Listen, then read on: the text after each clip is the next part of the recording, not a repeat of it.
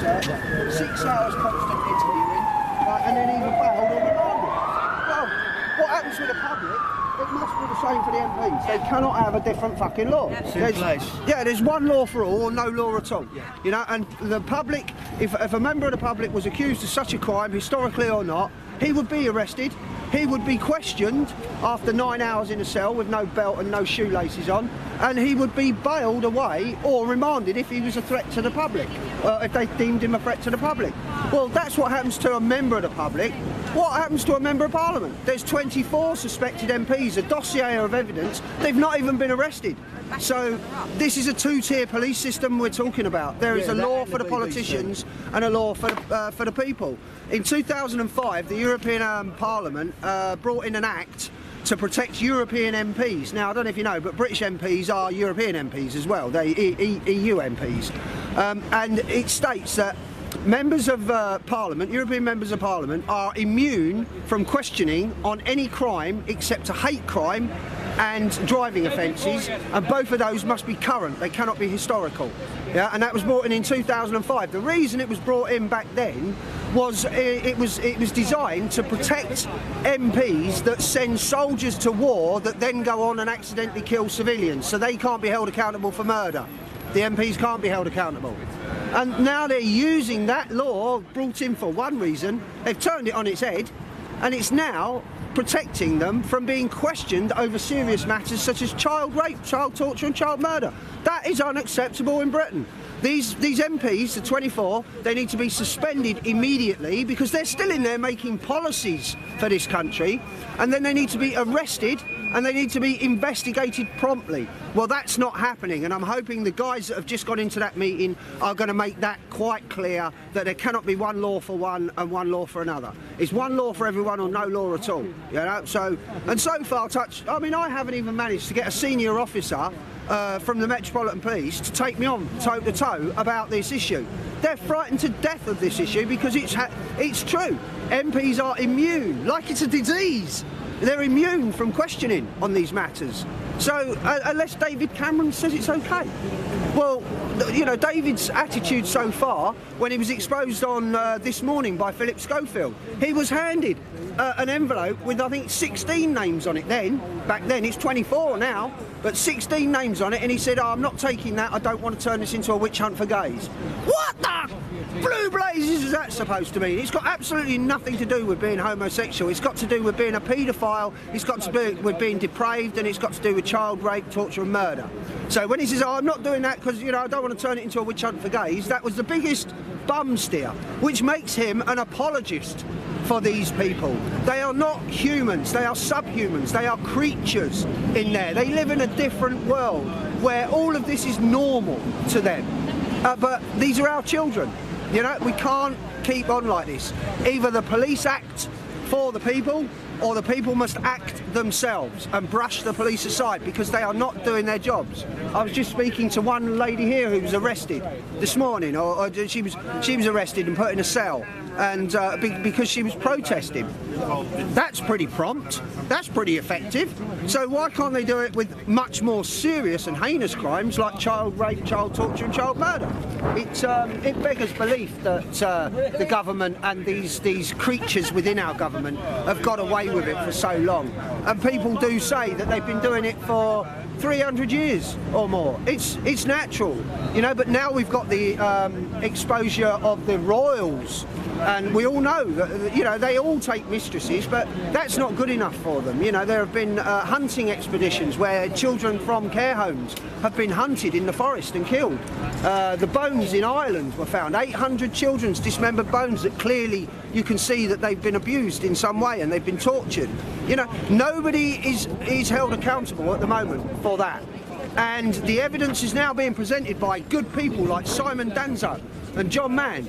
Straight to Parliament, straight to the police. Well, it's been weeks. Where are the arrests? Exactly what it says on there. Where are the arrests?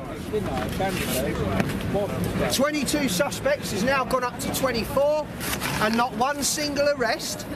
What's wrong with this? What's wrong with this? If that had been me, I'd have been sat in a police cell. Or Ben Fellows, he was arrested on returning to the country for perverting the course of justice, for making an accusation. So what did he do? He spent Christmas and New Year in Wormwood Scrubs. So if they can do that to someone who's making an accusation, why can they not do that to the people suspected and accused? There can't be a two-tier policing policy in this country, and that's something that really does need to be addressed. So I shall keep banging on about that for years to come, because as far as I'm concerned, I know what happens to the public. The public have one, there is a way that the police's policy, and their exact words are, you arrest to allow for a prompt and effective investigation. Well, I don't see nothing prompt about this, and I don't see nothing effective about this, and I haven't seen any arrests yet, except for activists and the people making the accusations. So until that system changes, I refuse to consent to be policed, and I refuse to vote until we're given anything other than subhuman creatures to vote for. Because, you know, none of us see what goes on behind those walls in there, but now we're starting to learn from historic child abuse cases just what is happening, and it's time for either the police to act on behalf of the people and make those arrests, or get the fuck out of the way and let the public do it. Because at the end of the day, there must be justice, and if it has to be people's justice, then it has to be people's justice. People like Cameron are apologising for these creatures. They're apologists for paedophiles in there. Every one of them. If you took all the paedophiles, the apologists for paedophiles and the suspected paedophiles out of Parliament, you wouldn't have enough for a football team. There wouldn't be enough for one single football team, let alone reserves. So until that's addressed, and hopefully with people like Bill in there and John Mann and Simon Danzak and Robert Green, these are hard-hitting names. These are good people that have fought for years. I've followed them for years. John and Simon, all right, more recently, because the Rotherham stuff's only just come up, the Nottingham stuff's only just come up. But Bill, Robert Green, followed them for years. They have campaigned tirelessly. Robert's been put inside at least 3 times, I know of. I was protesting outside Craig Inch's prison for him about 2 years ago, because they locked him up because he was handing out flyers with the truth on it. See, this is what I'm saying. They lock us up to shut us up, but they don't do anything near that with the politicians. They are immune. Remember that word. They are immune from questioning, like it's a disease. But the disease is in there. The depraved and the diseased are in there. And today, hopefully, that is going to get addressed, or we're just going to have to keep coming back with more and more people until one day we surround this place and shut it down until it gets fixed. Iceland managed it. They stood round their parliament with their pots and pans banging, and I think about a week later government give up and they all got thrown out. Because I don't know if you know, but if you stop people getting into parliament if they're on a holiday and they come back and the whole place is surrounded by 10,000 people, they have to go away. You cannot make a decision for the country unless you're in Parliament. The best they can do is call a Cobra meeting at 10 Downing Street, but no decisions can be made because Parliament is effectively sealed off. Only in Parliament can these decisions be made. So if we close it down with them in there, that's even better, because they can't come out, or if they do come out, you don't let them back in again.